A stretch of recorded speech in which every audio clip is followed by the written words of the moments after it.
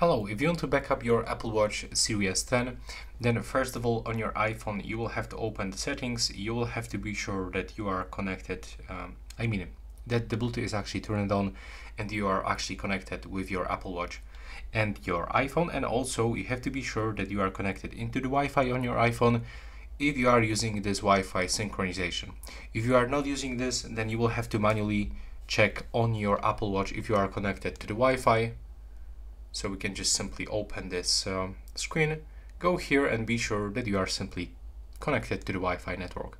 And right now you will have to actually put your Apple Watch on the charger, and you will have to actually start charging this for like 10 to 15 minutes, and the backup actually will start automatically.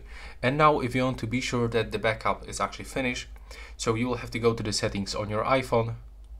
Now go to the general, open iPhone storage, go into the Apple Watch, watch application, and here you can find your Apple Watch backup.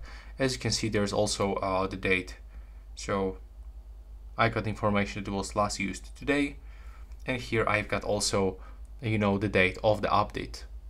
There we go. So as you can see, that's how it works. Thanks for watching, and right now please subscribe.